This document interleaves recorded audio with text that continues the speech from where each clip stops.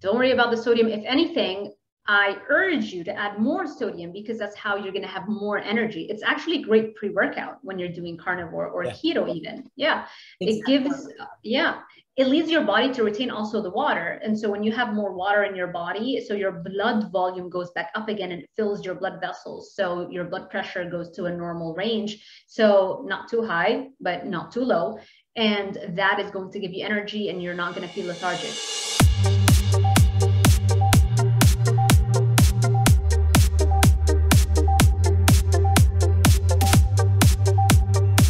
Hello everybody, welcome to the SuperSetYourLife.com podcast. This is your weekly dose of entertainment, education, and inspiration to fuel your life inside and beyond the gym. And if you listen through to the entire episode, at the end we will announce a very special discount code exclusive to podcast listeners that you can use on anything on our website.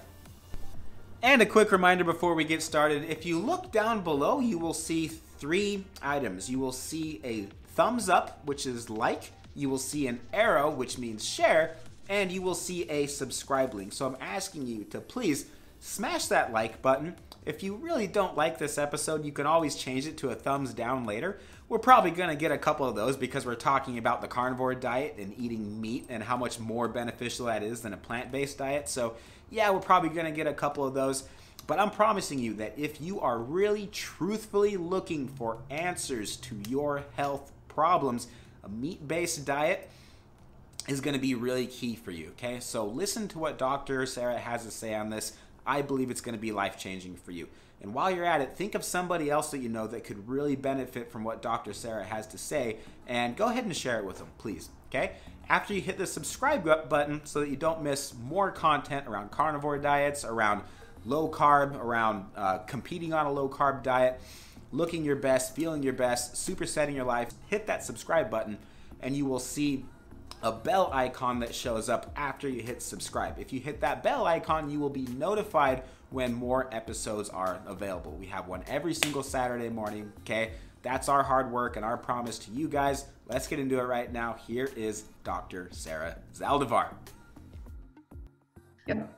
Welcome everybody to episode 91 of the SuperSetYourLife.com podcast. Today we have Dr. Sarah Zaldivar. She is a nutrition professor at Miami-Dade College.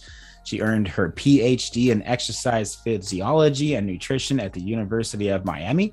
Dr. Sarah is another carnivore success story herself. You can check out her YouTube channel. We've been binging it like all morning.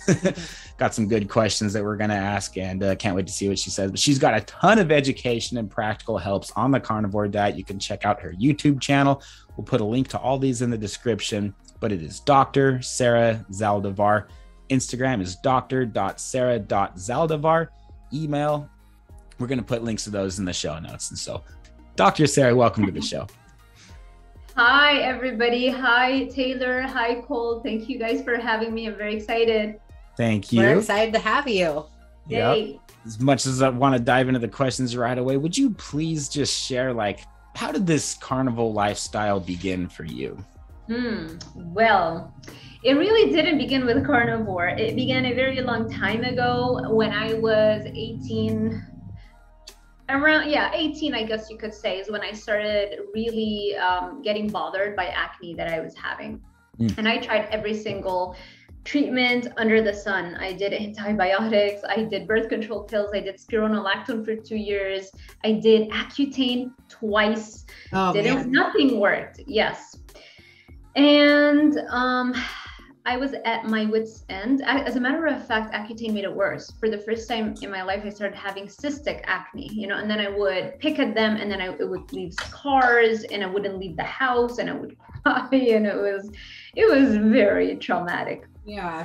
So that started me on the whole functional medicine and just going against the mainstream because I had firsthand experience that mainstream conventional medicine just does not work because I saw all the dermatologists and all they would do is see you for a few minutes and I was also, even with that, I was doing all the research, and I would literally go and tell them, this is what I've done, this is what I think is happening. Like even with that, I would feed them the science, and then I would tell them what they need to give me, because I still believe that it's a drug that was going to heal my skin.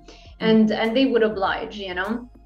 But eventually, you know, after I exhausted every option available, the only thing that worked was spironolactone, but it really, just because it mimicked a low carb environment, but then it messed up my hormones. And like I had no DHEA to speak of, which is similar to a form of testosterone in your body. So when I realized what was happening, I freaked out and I just quit it that same day. And so from there, because I literally had no more options, conventional medicine just didn't know what to do with me anymore. And so every time, I'm a big nerd. I read a lot and I watch a lot of documentaries and things like that. So after I was put in that situation, plus weight struggles, I guess that's another major thing. I would, every time something like that would happen and I would be at my wit's end, I would go and buy all the books and do all my research. And then once I find some new idea, I'm like, okay, now we're gonna try this, you know? And it was a cycle. I would try so many different things. So first thing that worked was a paleo diet. I read The Diet Cure by Dr. Lauren Cordain, and it worked. It definitely cleared up my skin like no other drug could, but not as much as keto. So that was my introduction to paleo. From there, I realized, well, if I do keto, then it gets even better. And then keto, it was a problem for me because I have a lot of, like we spoke on our interview last time, Colt, eating disorder, sugar addiction. I've struggled with depression, suicidal ideation, very serious attempts, which I've spoken about in an interview like a couple of weeks ago, but let's not get into that. The point is, it was very like my mental health is also another big factor, you know. So and that you see that a lot also, by the way, mental health with sugar addiction, because it literally messes the neurochemistry in your brain and your dopamine receptors and all that stuff. So from there, I realized that it wasn't working because I was still getting all of the sweet keto stuff. I was still binging on keto stuff. I still have cravings. I'm still struggling, and I'm doing all these things and waking up at 4 o'clock in the morning and killing myself, working out and doing all those things. And I would get results, but then I would literally undo them in a few days just of eating whatever. It's so easy to undo the everything you worked for. And so that is eventually what brought me to carnivore. Carnivore literally wipes out the cravings, because if you're not eating addictive foods, then you don't suffer the withdrawal stage of addiction, which is when you have cravings, right? You do the abstinence part will basically clear your cravings. Now, it doesn't mean you will never feel cravings. That's not realistic. We have deep-rooted, you know, habits and like things we do with food when we get stressed or emotional, and that's fine. But compared to how frequent it was when I would still include carbs and I would still do keto but sweet stuff, you know, that trigger just stayed there for me, and it just made it, I just had to work so much harder to benefit, you know. So that's why I do carnivore. Wow. Thank you so much for that. Were you going to say something? Well, I was just curious, when you were on keto, did you do like a dirty keto? So you were still eating like the sugar, alcohol, and oopsie. Yeah. Just like, I would substitute. Yeah, I would. I would, you know, there was even a phase, like if you go back to my YouTube channel, I have a whole playlist of keto desserts that I would do, and I would pump out those recipes and I would learn how to make them. And it's very dangerous to learn what you can do with almond flour and stevia, you know? So not like I wanted to do dirty keto, but it ended up being that way because I would always have the cravings and I would just satisfy them with those foods. Totally. Yeah. And I was we've been there. scrolling through your playlist this morning, and was seeing all those thumbnails, and I was like, yeah, I'm just gonna keep scrolling. I'm getting hungry looking at those. I know, it's a trigger. Well, even like a few weeks ago, was that for Mother's Day, right? Or Easter? I made like strawberries and cream, and then I made some keto biscuits, and then put the strawberries and the whipped cream on top. And even that was like, we had, I think it was like almond flour and a little bit of like stevia, but it can be triggering. I mean, and the whipped cream is for sure triggering. I ate the entire thing. We didn't have any leftovers. Oh, yeah. There you go. Yeah. There you go.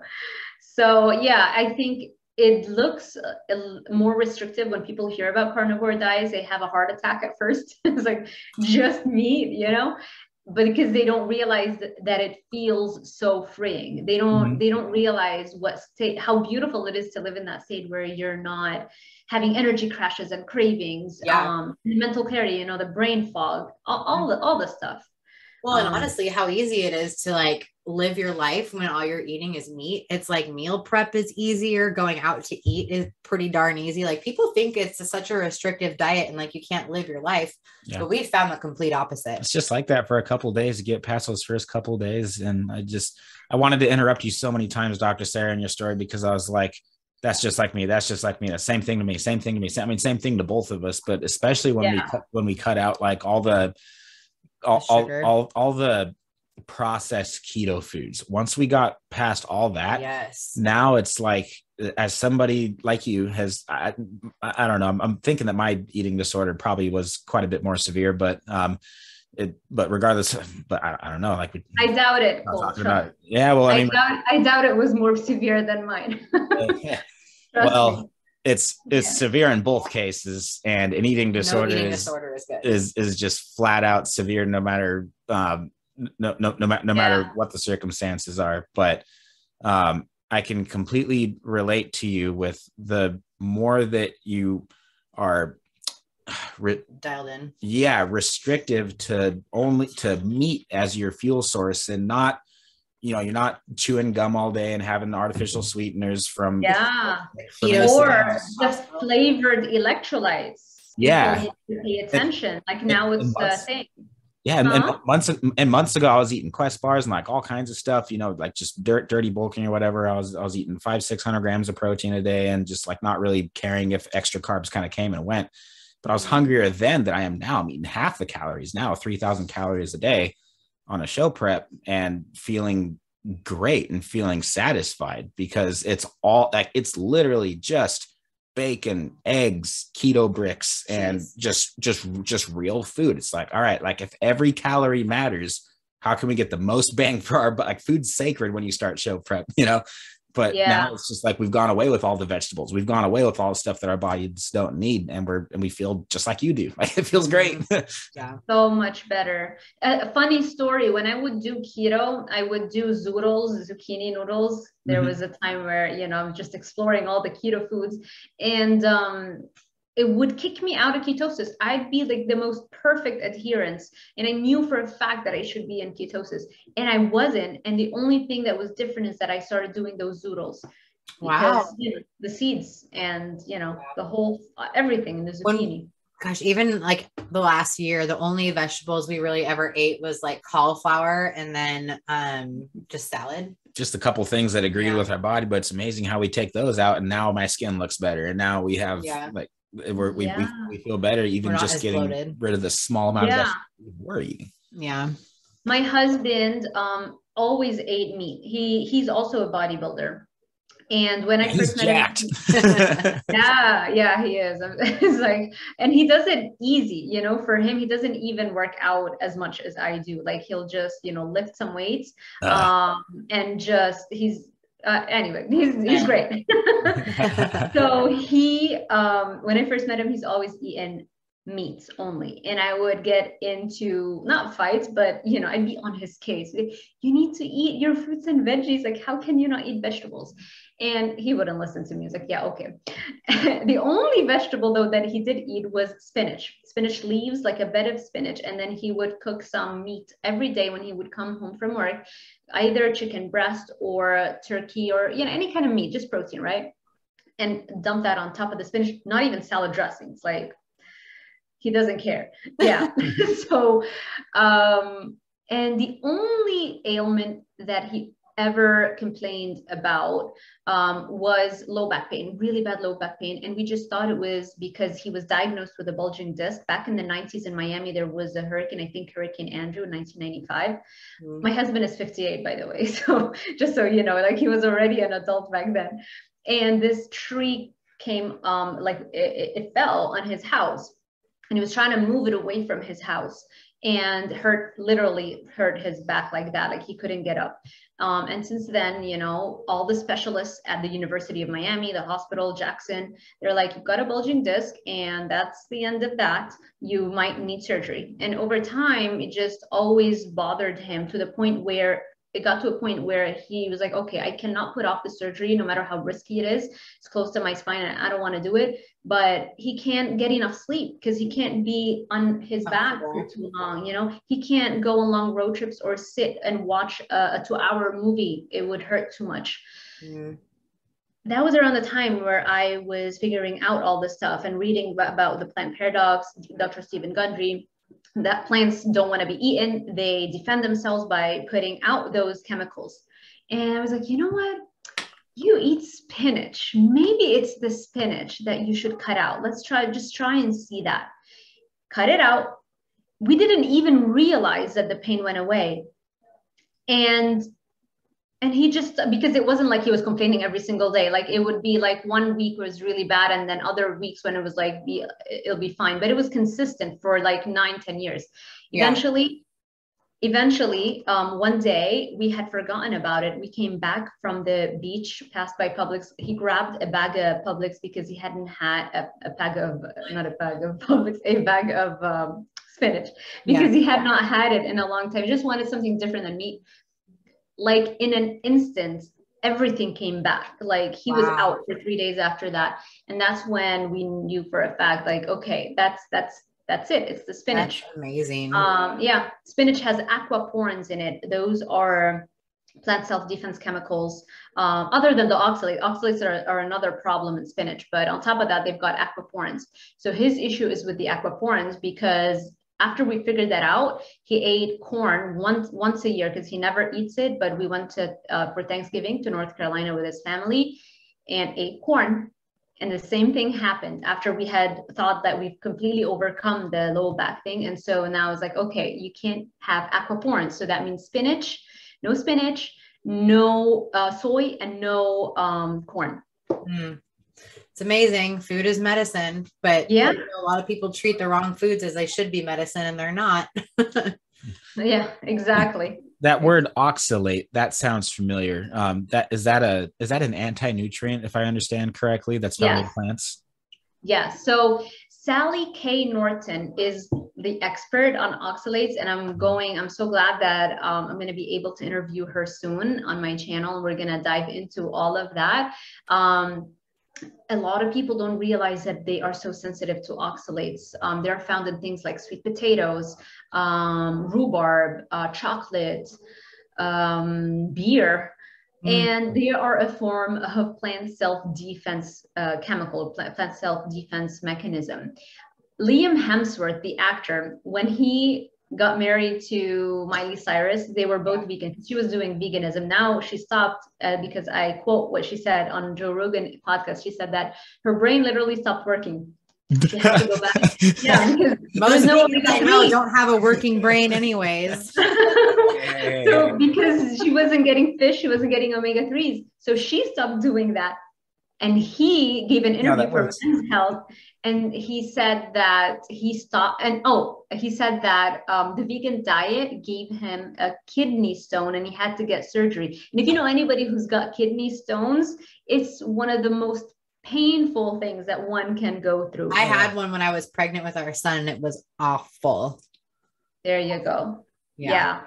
No fun. So yeah, he would have like a spinach and almond milk smoothie in the morning, and both of those things are like oxalate bombs. Spinach and almonds are the two top foods highest in oxalate content. So yeah, that green smoothie that people love to have in the morning, Probably the worst thing you can do. Seriously, yeah. You know, it's funny that you mentioned spinach, because that makes a lot of sense. I used to eat spinach salads and green salads quite a bit just because everybody says that you should, and so I'm like, all right, and so I'm eating green salads, and then I switched from. I think it was just because of cost, or because like the spinach wasn't good or something. No, so, last year's excuse me, honey, I'm still talking. And so we switched over to iceberg lettuce, which has no nutritional value, and we have relatives like, no, there's no nutrition in that, right? And I'm like, yeah, but there's worse nutrition in the green stuff, and I feel better when I eat just literally iceberg lettuce. Yeah. Iceberg actually is very low in anti-nutrient content compared to spinach. 100%. Actually, the darker, like the dark green leafy vegetables are the worst in terms of concentration of those kinds of stuff. Lettuce is, I'm not going to say harmless, because I used to say avocados are harmless. And then I realized they have something called persin in them, which is another anti-nutrient. So again, no plant wants to be eaten, you know? And so, yeah, maybe in the future, I haven't even looked into the research. Maybe in the future, I'll be like, well, lettuce has that too. But from what I know so far, I would say that, yeah, lettuce is the least harmful for sure. It was so funny on your interview with Chris Bell, where you were talking about fiber, and he was like, yeah, I have fiber from time to time. And you're like, I mean, it's better than going to McDonald's. Like, I just died laughing. that was so well said. Yeah. Yeah. And nothing but respect to Mark, by the way. I mean, we know who we're talking about here. Oh, no. Chris Bell, sorry. Get the two confused. I know. So we do have a question from one of our clients about vegetables for you. So since we're on the topic, if that's okay if I ask it. This is from Osama, and he's been, how long has he been carnivore or keto? Osama, he's been off and on keto / carnivore for the last 2 years. He's been a client of ours for like 5 years. Yeah. In Seattle, Washington. Yeah. And so he's just wondering, like, if there are any vegetables that you eat, and I feel like I already know the answer to that question. And then he was just saying that he likes to eat salad and cauliflower rice. So, you know, if there any hurt in eating those while on the carnivore diet. So not everybody is equally sensitive to those plant foods, right? Some people can eat all the veggies and they're great, you know, they don't have any health ailments. So the question is, does that person have any kind of autoimmunity? Do they have any kind of skin issues, psoriasis, vitiligo, eczema, acne? Adult acne is on the rise. Do they have soreness, aches and pains after their workouts, and they feel like they have to have more recovery? Or they, like for me on carnivore, I don't even need a recovery day. I don't take a recovery day. Whereas when I was doing keto, I was constantly thinking, is it time? Because I'm feeling achy. Yeah. So it depends. Is he complaining about anything? Maybe even a little bit less energy. You know, all those things could be due to consuming the cauliflower. Remember, cauliflower and broccoli are a very, very recent addition to our food supply. They have been hybridized from the toxic mustard plant. There is a reason why mustard oil is illegal to be sold in the United States. It's a toxin. Yeah. I didn't even know that. Say that again. I didn't even know that. Yeah. So they've hybridized it to make all of the cruciferous veggies on the market, actually cabbage, bok choy, Brussels sprouts, broccoli, and cauliflower. All of those are derived from the same plant. Yeah. But especially broccoli and cauliflower, well, actually, especially broccoli, I'm not sure cauliflower when it became popular to consume in the States, but I do know that for broccoli, less than 100 years we started eating it in the United States. Yeah. They some Italians brought it over from Italy where it was consumed and started growing it in the States in the early 1900s, but it didn't take off until like the mid 1950s when we were told that that's a health food and people actually started eating more broccoli. So very recent addition. We haven't had enough time for our bodies to adapt to that environmental change without it affecting us negatively. Yeah. And you've got way too many compounds in those cruciferous vegetables that are not very good, flat out harmful for our thyroid health, erucic acid, which is a toxin, you know, et cetera, et cetera. Yeah. Well, and I know for us, we can't eat broccoli. Broccoli does not agree with us. But we we've eaten cauliflower, but it's always been cooked, it's always been air fried. And so I think that definitely changes things. Like if I were to eat raw cauliflower, first of all, I don't know anybody who'd like to do that anyways. Savage. Yeah. But it's good with ketchup and mayo. My mom used to make it for us when we were growing up, like a dip. Yeah, cocktail sauce. Oh, that's funny. Not recommended. Yeah. Well, we'll have to ask him that because I know for sure, like he's a little bit more sensitive to certain things, and I'm then indifferent than I am. So I think that'll just be good questions. That man loves his cauliflower rice, though. Does he? Oh yeah. Yeah. Well, maybe it doesn't bother him. Yeah. So. Yeah. I mean, he might be able to tolerate it. You know, there are so many things that influence whether or not somebody can tolerate those foods. If they've been breastfed, the longer you've been breastfed, the thicker that gut lining is, and the more defenses you have. So you don't actually absorb those anti-nutrients where they can do damage. If you haven't been taking antibiotics, so if you've generally been healthy, didn't take antibiotics, or you don't take pain medication like Aleve on a regular basis, all those things damage the gut lining. Yeah, that's the real issue. Having that damage to the gut lining is when you start having a leaky gut where things can cross over and cause issues. So he might be fine. And if that keeps him consistent, at the end of the day, it is the consistency that matters most. Awesome. Wonderful. I'll make sure to also ask him how long he was breastfeeding with his mom, and then. Hey, it's a legitimate question. My husband was breastfed for 3 years. Doesn't know what a headache is. Has no idea what a headache is. No health problems whatsoever. It's amazing. You know, like you're a genetic freak. I hate you. No, that's magic gold right there. Yeah. Yes, exactly. We're fans of breastfeeding. We're friends. Yeah.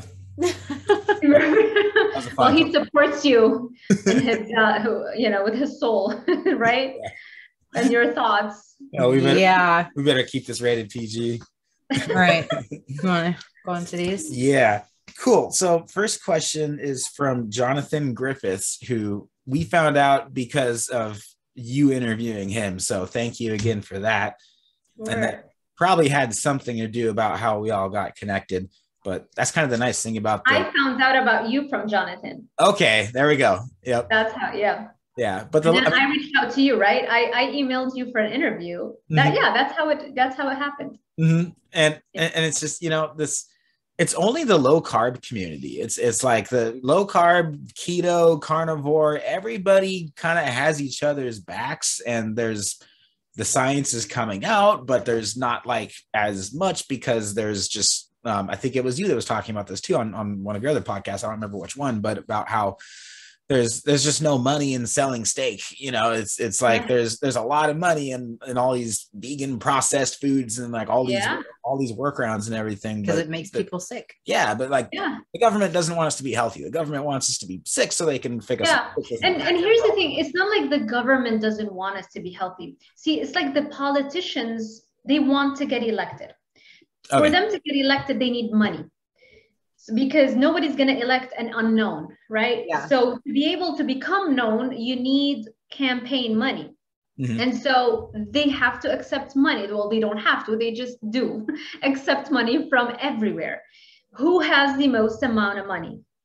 The food companies, especially the addictive food companies, because since we have over 80% overweight and obesity rates in the United States, that means over 80% of us are eating addictive foods, right? Yeah. So that's the sector that has the most amount of money. And so they can afford to give money to the politicians' campaigns. Same thing with the pharmaceutical companies, insurance companies, like the whole system works on that addiction model. So now the politicians get elected. It's not like they intentionally want to harm us or harm their children, but they justified it's like, that's the only way I can get elected. I'm a politician and they've given me the money, so now I kind of have to tread carefully. This is what happened when the Obamas were elected, and Michelle Obama, I don't know if anybody's listening, watch Fed Up documentary. It came out in 2014. They talk about the politics behind it. It's one of the best documentaries. I make my students watch it every semester. So so they talk about it in the documentary where they got elected, and she took on obesity as a cause, as a first lady's cause, and wanted to go after that. And she called it Let's Move campaign. And Let's Move was meant to evoke action against the whole food environment. She wanted to do something completely revolutionary, like completely rethink the foods we're giving our children. So of course they freaked out, all the food companies, when they heard her talk about it so seriously. Yeah. So they volunteered to help.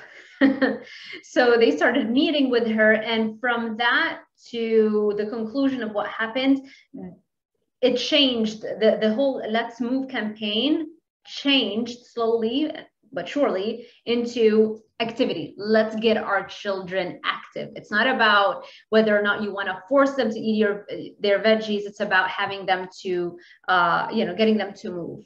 She very quickly realized that she can't really do that much change. And so very quietly changed that. So you're going up against a lot of influence, money, and power, so politicians aren't multimillionaires, a lot of them, that's their job, but it's not like they have billions of dollars to be able to not take that money, that's how it works. Mm-hmm. Yeah. And the keto community, the carnivore community, we get accused of like having like a cult mentality or something. But whenever I talk to someone that is also has the same views on nutrition, it's like, I feel like we've known each other our entire lives. And like, I feel like I know you, and I feel like you and I trust each other, and we do. And Jonathan, same thing. And you talk to, the inventor of the BioSense breath ketone monitor, Jim Howard, it's like somebody like that willing to just drop everything he's doing and give us his time and help us understand how the device works and why he invented it. It's like, you don't see that level of camaraderie and people having each other's backs in very many different industries. So because we feel like we're a minority, so we are. It's like, all right, like this is the truth. Good. This is what's working, and we're the ones that are honest about like what's working and what's not. So like people need to hear this message.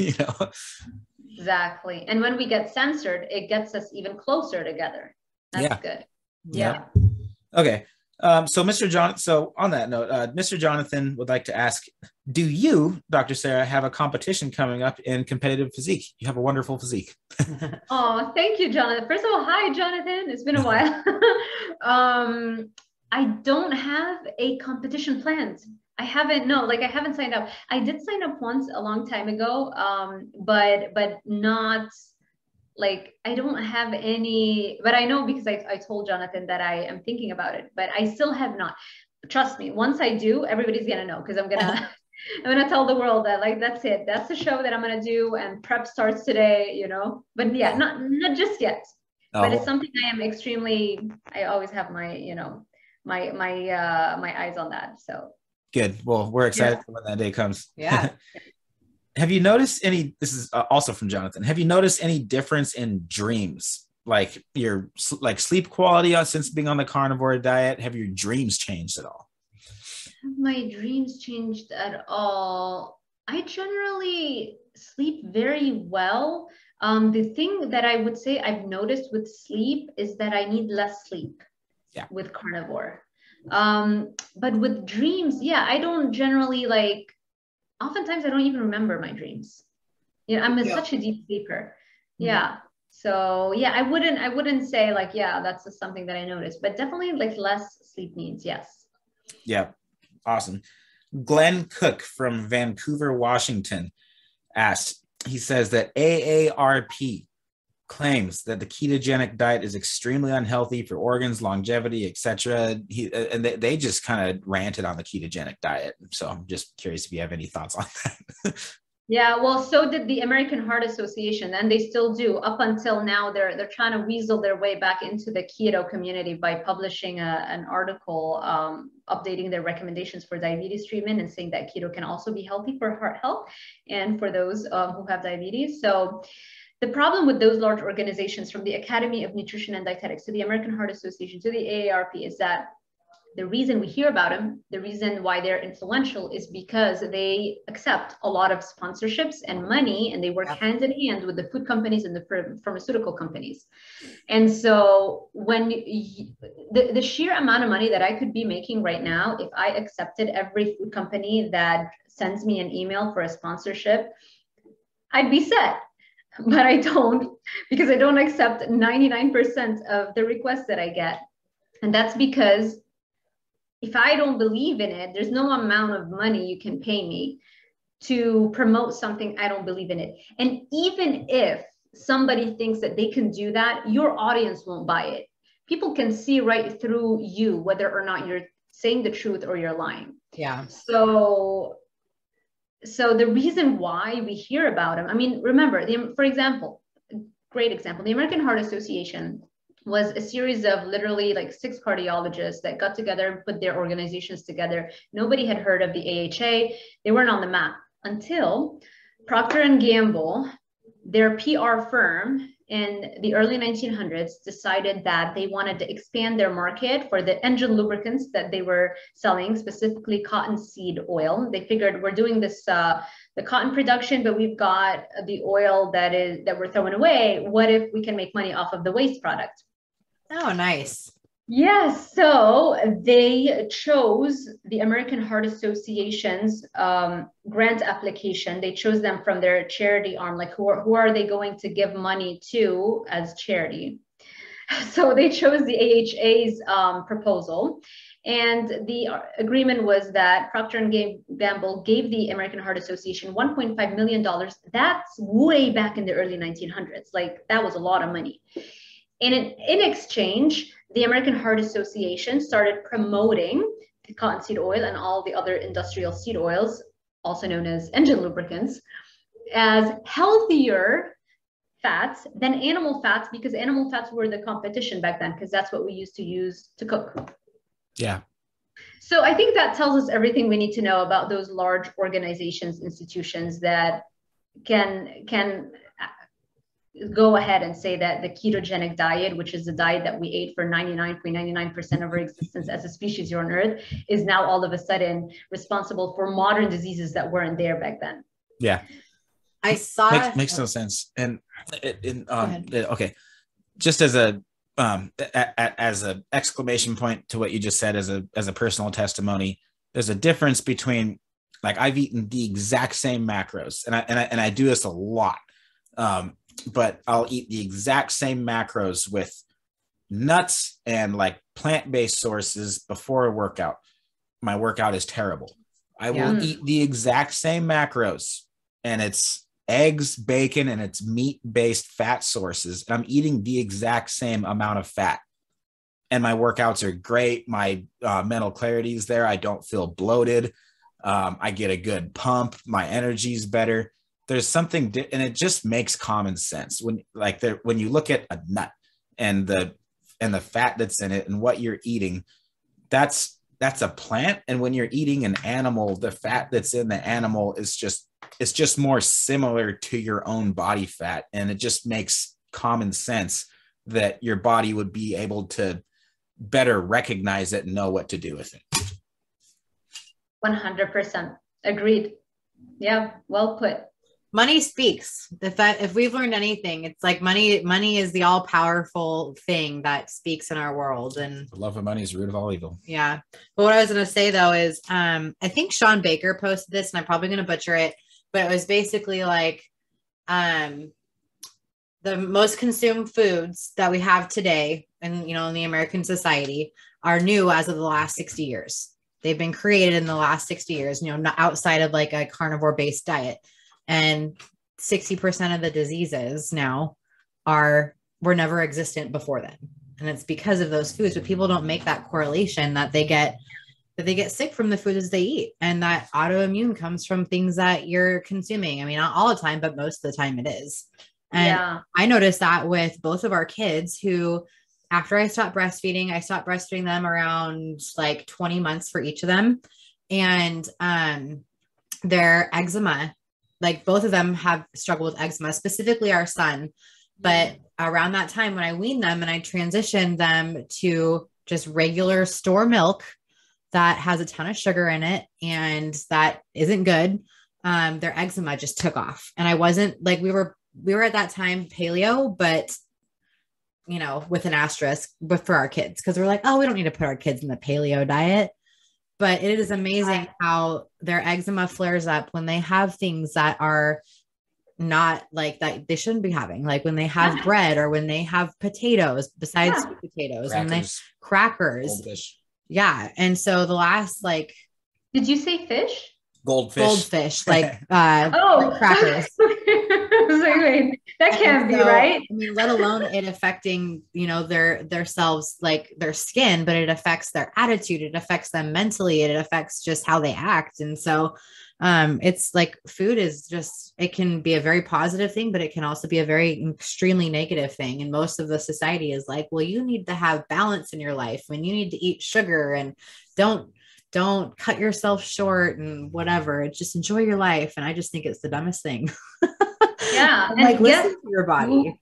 100%. Guess who loves that message? All the food companies. Mm-hmm. They love promoting the balance is key message, right? It doesn't matter where your calories are coming from, as long as you count your calories. I had a conference, a continuing education conference, back when I was still in Lebanon, completing my master's degree in nutrition and dietetics. And they held a nutrition conference. And it was at the American University of Beirut, which is like a very prestigious university there. And it was sponsored by Coca-Cola. And after everybody gave their presentations, the spokesperson for Coca-Cola, she was a Turkish medical doctor. So I guess she did like the Middle East region, and she would come at the end and she did her presentation to close it up. And the whole idea was that it doesn't matter if you're drinking Coca-Cola. As a matter of fact, Coca-Cola is a great beverage because it allows you to meet your hydration requirements. I kid you not. Oh, no. Yes. And then they wouldn't take any of our questions at the end. So of course. They had like two students. They're like, okay, you're going to ask and you're going to ask this question, because once she finished, all our hands went up. Like we wanted to grill her, I mean, yeah, a bunch of dietitians, and you're telling us that, like, come on. But it's money. And I'll never forget in college, I was studying nutrition in college, and then they dropped the program. But one of my first nutrition classes off the bat was taught by a very overweight, unhealthy person. And the first day she said that it doesn't matter if you get your calories for your daily's worth of calories from Twinkies or from Whole Foods. It just matters about how much you're eating. And I just was so mad. Were we dating at that point in time? Oh my gosh. I was so like livid with that. And I just cannot believe that things like that are even taught. It just, if it fits your macros. So wrong. Yes. No, it took me a long time, unfortunately, to learn the lesson. Never take advice from people you don't want to end up like, whether that's in fitness or in financial, whatever it is. That person who's telling you what to do, they better have it together. Mm-hmm. And I think that's why you have the loyal following that you have, Dr. Sarah. I mean, and the short amount of time that we've known each other, something that I've noticed about your YouTube channel and your followers on Instagram, like you have a huge loyal like tribe. I mean, like these people trust you and what you're saying, and it's because you're not only an expert on all this, but you walk the walk. I mean, you literally live it and put all of this into action. And we didn't exactly find that at Eastern Washington University. Go Eagles. No. Yeah. No. Most academic programs, by the way, most professors are not really, because, an economics professor who's telling you how to run your finances, if they had made it, they wouldn't be a professor getting paid 70 to 100K. Yes. And like, so let's remember that. Yeah. And like all of our friends that are taking business classes, and I'm like, I know, but some of the best business experience I've ever had is just learning from somebody that did it. And he was never a professor, So. Yeah. Right. The moment you apply things, the theory goes out the window. It's like 99% of the theory I was taught was wrong. Mm-hmm. And the only way I found out is because I did not give up on applying it. I applied it and I applied it again and again. And I kept tweaking it. It's like, this has to work. And then you realize like, no, the whole recipe is wrong. Yeah. Yeah. What's theory and what's put into action, like at Eastern Washington University, I was playing with some of the most gifted jazz improvisationalists. Is that a word? Improvisers, some of the most gifted musicians I've ever played with in my life. And I knew theory 10 times better than any of them did. But what makes mathematical sense and what I can like write down on paper and transcribe and, okay, if you want to put this from a bass clef to a treble clef, blah, blah, blah, it just means everything goes 2 lines up or down or whatever. It's like, there's that. And then actually being able to be a proficient musician and make a living out of it. And there's just a big difference there. It's the same thing in music. Yeah, some of the biggest stars, they barely know any music theory. They just go with the emotion, and that's it. Yeah. Most famous guitar players can't even read sheet music. It's true. Yeah. And then you have people like Bill Gates. Don't even get us started on vocalists. I'm sorry. But then you have people like Bill Gates, and then we can be off this topic, I promise. But Joe Rogan had the best clip on Instagram a few days ago, and it was like, I would never take health advice from this guy. He's fat, he has man boobs, he has this huge belly, and he looks like he's 90 years old. Why would anybody ever take health advice from this man? And I'm like, yes. I was listening to that podcast. It was with Diana Rogers and Rob, what's the paleo guy? Rob Wolf, I think is his name. All I saw was the clip and I was like, this is awesome. Yeah, I was literally 2 days ago, I was listening to it, that same thing in the morning. Yeah. And he was like, yeah, I mean, dude, you're sick. Don't tell me what I should be eating or that I should be eating bugs. Come on. Right. Yeah. And just for the record, we're not fat shaming anybody. We're not, if it's just saying that if you're look where you take advice from, like speak on what you're qualified for, otherwise exactly no the whole fat shaming thing I think has gotten out of hand. Like now, to state that obesity is a disease, you're basically fat shaming. And I shared something on my story the other day on my Instagram.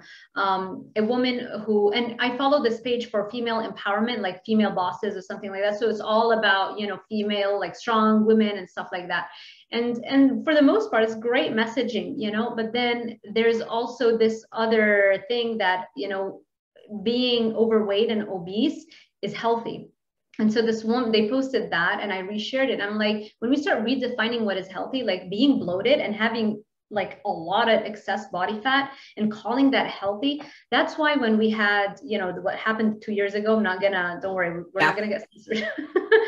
And you would read the articles, like perfectly healthy couple, like in the ER fighting for their health. I'm like, and then they show their picture. I was like, really?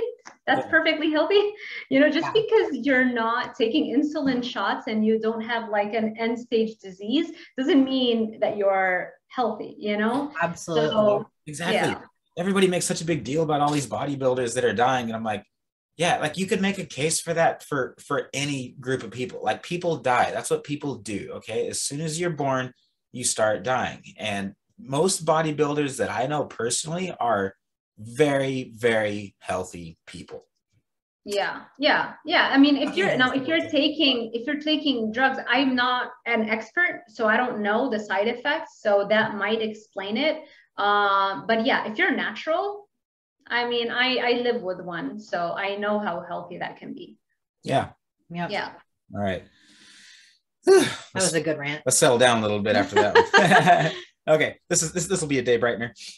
Jenny Ensley from Butte, Montana. She is one of our clients. She is a fitness she's a personal trainer too. Instructor herself. Yep. She would like to know, how do you determine what your sodium requirements are?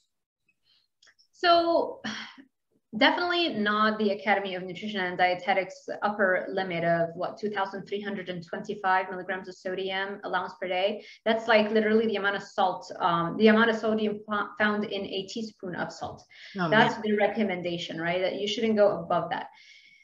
That is sodium is a problem only within the context of carbohydrates, because when you're eating carbs and your body releases insulin, that causes your kidneys to retain electrolytes like sodium, and then that becomes a problem. But even then, it's like only 10% of the population. I remember I had a professor back when I was doing my master's, that was all he did. Like he researched minerals and electrolytes, right? And he was like, this whole idea with salt being a problem, and even within a context of a moderate carbohydrate diet or a high carbohydrate diet, it's still not a problem because only 10% of the population is what we call sodium sensitive. But let's say you are part of that 10% that is sodium sensitive and your body reacts to it. Once you cut out the carbohydrates, this is why we see blood pressure normalizing so quickly on a ketogenic diet and a carnivore diet, because the moment you remove the carbohydrates, your kidneys no longer retain that sodium or all the other electrolytes. Wow. And so your blood pressure drops very quickly. I have a client right now, and like one of the biggest disclaimers, I'm like, you have to measure your blood pressure every day, multiple times a day, because now you're doing carnivore. You're not going to be having to take your blood pressure medication anymore very soon. Make sure your doctor knows so you can taper it very quickly so that you don't have very low blood pressure. Because if you have normal blood pressure now and you're still taking the hypertension pill, so now that can lead to a very low blood pressure, right? It's the problem. Yeah. So yeah, don't worry about the sodium. If anything, I urge you to add more sodium because that's how you're going to have more energy. It's actually great pre-workout when you're doing carnivore or keto even. Yeah. It leads your body to retain also the water. And so when you have more water in your body, so your blood volume goes back up again and it fills your blood vessels. So your blood pressure goes to a normal range. So not too high, but not too low. And that is going to give you energy and you're not going to feel lethargic. That's the whole idea behind the keto flu, right? Keto flu is you go from carbs to no carbs, your blood pressure drops, blood volume goes down. You can prevent that simply by making sure you start including way more sodium and electrolytes and fluids on a carnivore or keto diet. So bone broth is a great thing. Yeah. Mm. Yeah. Very well said. Thank you so much for that. And what's recommended, I had no idea. I mean, I literally dry scooped that like just to get it going during the day. And then like I was just thinking that's like half of what you put in your cup of coffee. Oh, I know. Yeah, it's just like the more the better is what my last bodybuilding coach, and he's not even a keto fanatic at all anyway, but he was saying that the more salt the better. Yeah. So you put scoops of salt in your coffee. Yeah, we both do. Yeah, I put salt like literally in everything. His huge water jug is salt water with lemon. Interesting. That he drinks. But in the coffee, it brings out the flavor. It's really good. Like we use Celtic sea salt. The muscle pumps are great. Like it's so important for a good workout. Yeah, we use Celtic sea salt in our coffee, and it's super smooth. And so it tastes so good. It brings the flavor out of the coffee. So I do like 2 finger pinches. I don't know how much you do. Probably a lot more because you're more used to it. And I need to start tracking it now. Yeah. I haven't gotten there yet. Yeah. We're just getting onto the Redmond's real salt or whatever. Just straight sodium. Yeah. But Celtic sea salt has twice as much potassium as sodium. Yeah. Okay. Yeah. The more potassium you take in, the more sodium you excrete. So that's another so that's another thing. If you might feel if it's too much potassium versus sodium, you might feel like you need more sodium. So I think it's just testing it out and seeing how you feel your best so that you know how much sodium your body would want. Generally, I would recommend go to the most natural source available. So like you were saying, Redmond sea salt, Himalayan pink salt. They're the same. Redmond sea salt and Himalayan pink salt, they're the same. The only difference is really geography, where they're getting it from. Oh, well, that's good to know. They look the same. Yeah. Yeah. And that makes a lot of sense too, what you're saying. Robert Sykes recommends a 2 to 1 as a ballpark, like just kind of to get started. Right. Sodium to potassium. So. Right. Okay. I didn't know that. Yeah. Very, very good. Jenny would also like to ask, what are some abnormal things to expect when transitioning to carnivore? She actually has experienced just a dry mouth. Yeah, that might be all the meat. That might be dehydration, and that might also be if you continuously are still having coffee. That can, like, those things that were present probably before, now you feel them more. Because you're more in tune with your body. But yeah, I think just drink more water, but before you drink more water, I think cut out anything that messes with your thirst signals, and caffeine is a big one. So caffeine is found in coffee and tea. Yeah. Excellent. Do you ever add fats besides what's in your meat into your diet, such as like MCT oil? No, I try to stay away from plants just in general. And there was a time when I was doing keto, I would do MCT oil, but now I know I just, and another thing, I don't drink coffee anymore. So it's been over 6 months now without any caffeine. So it's not like I'm having a beverage where you can add that to, yeah, no. So what I do is just cream cheese or sour cream. Or butter. Like yeah, or butter. Yeah. If I need to, and I try not to overdo it. I prefer to get excess fat from fattier meat, you know? Obviously. Yeah. Yeah. Okay. Chris McQueen from Newport, North Carolina would like to ask, can the carnivore diet help with neurological issues? Oh, 1000%. I mean, I had an interview with Dr. Anthony Chafee that's on my YouTube channel, where he talks about his experience with his father developing Parkinson's disease. And once he put him on a carnivore diet, like all the symptoms literally reversed. And he was already at a very advanced age.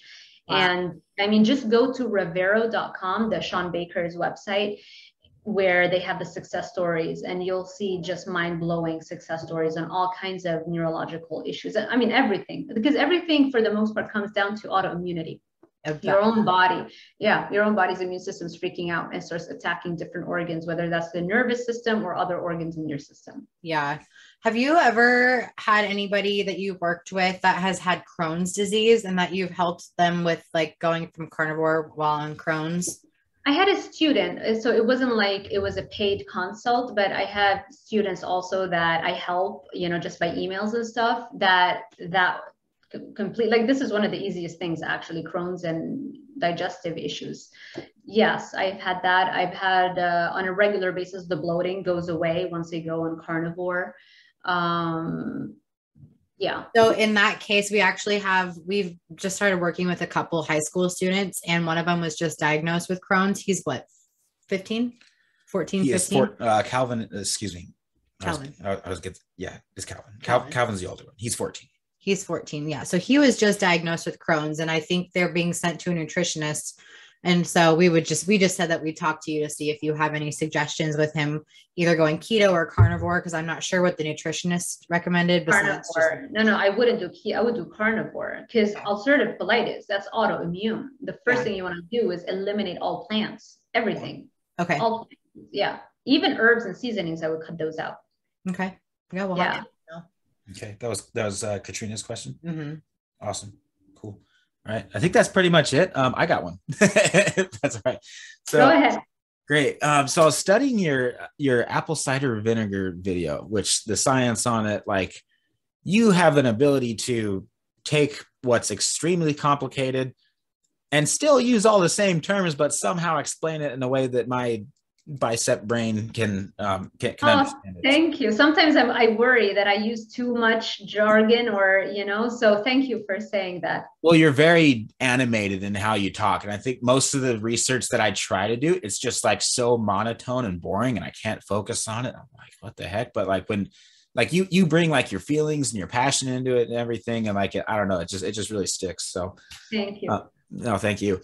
So when it comes to apple cider vinegar, I've been taking a shot of it every single morning. The same one, I think Bragg's or whatever the one that you recommend. Yeah, that's the best. Okay. Bragg's unfiltered. Mm-hmm. Yeah, so I've been taking that, and my bodybuilding coach has always sworn by it too. And especially like if I wake up feeling bloated, because I usually eat a pretty big meal like right before bed, and so like I'll wake up and still kind of feel the food digesting. And if I ever feel too bloated or like I got less sleep and it hasn't had time to really all digest yet, take a shot of apple cider vinegar, and it's like 5 minutes later, I feel great and almost feel like I have an empty stomach. And so I can take my dog out, go for a run and everything. And I mean, just like for overall health, I really enjoy just one shot of apple cider vinegar first thing in the morning. I've been doing that for a while. However, in January of this year, stressful month, a lot of stuff going on, but found myself in the hospital with a stomach ulcer. was like the worst pain of my life. Like literally thought I was going to die. If I had my gun with me, I literally would have shot myself in the foot just to get my mind off of how bad my stomach hurt. Like I would take that over it. Like that's how bad it was. So stopped taking apple cider vinegar. And since then I've kind of started doing it a little bit, but I remember you saying that it can damage your stomach lining. So yes, and your tooth enamel. Yeah. Curious if you have any suggestions.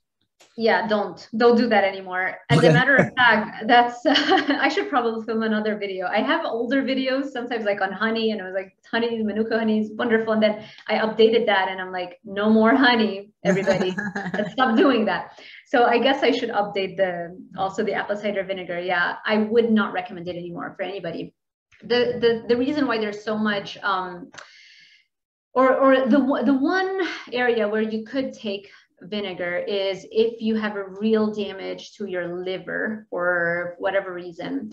It's been shown that it can regenerate liver cells. We call them hepatocytes. So it regenerates them and helps them detoxify. So that only if we have like a very specific case. But even with that, I think we can do those things in better ways because, like you said, you suffered an ulcer. Not only that, over time, it's going to erode the enamel on your teeth. He already has that problem. I already been there. Already got feelings. Yeah. There you go. The only reason why it is so popular is because there's very solid evidence that it lowers your blood sugar levels by like 30%. And so we all want lower blood glucose levels because generally the main problem is that people have too high of a blood glucose level. But how about not eating carbs? Then we don't need to put acid in our bodies and suffer the consequences. So update, apple cider vinegar, not recommended. And it doesn't taste good anyway. So why do it if you don't have to? I mean, I certainly won't miss it. Huh? I mean, I certainly won't miss it. Yeah. Right. And then the ones that you get from the market, they're pumped with sugar. It's like, well, and now they have like apple cider vinegar gummies and capsules and like everything. I'm like, it's completely canceling any positive side effect when you add sugar. Yeah. That's just marketing. There's no, just cut that out. Okay. I have one last question and then I know it's past the hour, but I was just curious. Do you take any vitamins or supplements? Yes, I take vitamin D, and I take magnesium, and I take organ beef supplements. Nice. And the only thing is the omega-3s. I'm not doing that right now, but I am having salmon. Yeah. So nice. The omega-3 is a little more of a complex topic, but yeah, that's what I also, every YouTube video of mine, especially the most recent ones, have the updated supplementation protocol that I generally think most people will benefit from. Wow. Am I correct in saying that I didn't hear vitamin C anywhere in there? Yes. Yeah. You don't need it. And besides, I'm getting it from the beef organs. Remember, you're eating organs or taking them as a supplement. That's your natural multivitamin. They have like very high levels of all kinds of nutrients. So, and besides, once you take out the carbohydrates, your body's needs for vitamin C drop dramatically. And then there's another problem. If you're taking vitamin C supplements, that can turn into oxalates. Remember the oxalates we talked about earlier, which are very problematic for a lot of people? Yeah. You do not want to create more oxalates in your body.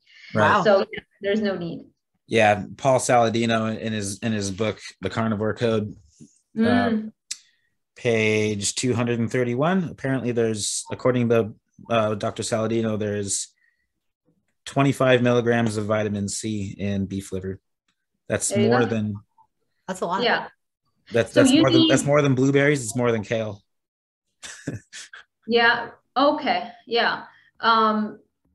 But then they would tell you, well, what about citrusy fruits, right? And then the answer would be, if you're having citrusy fruits, you're also having the sugar, and then the sugar is gonna block. Sugar, or glucose specifically, shares the same receptor with vitamin C. The more glucose you have, the more it blocks vitamin C. And remember, you're getting vitamin C in milligram amounts versus glucose, you're getting it in gram amounts in the food. Right. So the receptors aren't going to absorb the vitamin C. Not only that, you only need more than 10 milligrams to prevent scurvy. Wow. Yeah. You already beat me to everything I was looking for, but no, Sean Baker in his book, The Carnivore Diet, he says everything that you just said too. And yeah, like basically, great book. Yeah. When you drink orange juice or eat anything that is citrusy for vitamin C, you're making your body need more vitamin C. I mean, it's literally just, you're wasting your time. Yeah, exactly. It's so funny. Every time our kids get sick, my grandma, she's like, give them some more oranges, give them some more, vitamin C.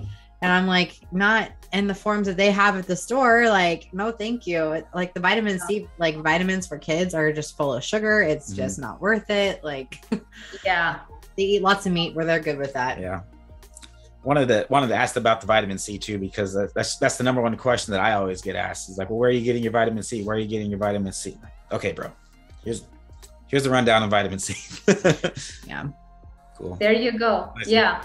I have a video on that. So if anybody wants like the whole, everything, all the detail, I show you like the chemical structure of vitamin C and glucose and how they look alike and how they share the same receptor. It's an older one, but it's still good. I'll have to check that out. I just made a note to not only watch it myself, but to include that in the show notes too. So you'll find a link for it if you're listening. And isn't it funny how when what we were just talking about that happened 2 years ago, everybody was saying like what every natural doctor was saying was to up your vitamin D and to up your zinc. No vitamin C was in there because all the forms of vitamin C were like not usable by your body. So I'm sorry. I think it was my internet that wavered for a little bit. So you just literally froze for the last 30 seconds. Oh, I was just saying back when, 2 years ago happened, about a year into it, they started noticing that higher levels of vitamin D and higher levels of zinc is what was going to help if you got sick. And there wasn't any higher levels of vitamin C in there because vitamin C supplements, if you're not getting them from the proper source, they don't work. So that's good. I didn't even think of that. You're right. But all the studies that were done showed the vitamin D, how powerful, and the zinc, how powerful it was. But of course, you couldn't say that, right? You were censored if you dared to mention those studies. Oh, I know. Yeah. Well, thank you so much. Do you have any more questions or? That's all I got. Yeah. Right now. I'm so excited for this to come out. I already have a list of people I'm going to send this to because there's a lot of people that have been just intrigued by your story, so I'm excited for we got a bunch of responses to the email that we sent out just saying like, I don't have anything, but let me know when it's out because I can't wait to hear it. Yeah, I'm so glad. I'm so excited. What's up, podcast? Thank you so much for joining us for this entire interview with Dr. Zaldivar. I love saying that name. It's so freaking cool. Also, if you're listening to this at the time of this recording, then happy Memorial Day. Whatever you're doing this weekend, I hope that you travel safe if you are traveling. If it's after Memorial Day 2022, then, well, happy Memorial Day 2023. But seriously, though, I'm feeling super grateful, and I would encourage you to feel the same way because, a lot of our listeners listen to these episodes while they're working out, and if you're having a hard time being motivated to finish your workout or struggling with those last couple sets, just want to encourage you to finish strong and to think about this for a second, that there's a lot of people that gave their lives that you have the opportunity to even be in this amazing country to work out in the first place. So that's something that I was thinking about today. I just finished up back, just hit a little bit of back today. A little bit of a bicep pump, hit shoulders pretty good yesterday, so I didn't have to worry about that. Anyway, that's not your problem, that's my problem. But just wanted to say, let that gratitude be something that fuels you in your workout, whatever it is that you're doing. Also, if this episode was something that particularly helped you, please share this with a friend. Think of someone that you know that either likes to eat meat or doesn't like to eat meat but probably should. I mean, that's basically everybody. So you can just go through your last couple text messages and go, bro, you need to listen to this episode, or sister, you need to listen to this episode, because Dr. Sarah is on the cutting edge of the science and the education that is coming out around the benefits of low-carb diets, meat-based diets, okay? Super exciting. Super grateful that we were able to have her time on this show. Thank you so much, everybody, for your support. Eat some meat. Happy Memorial Day. God bless.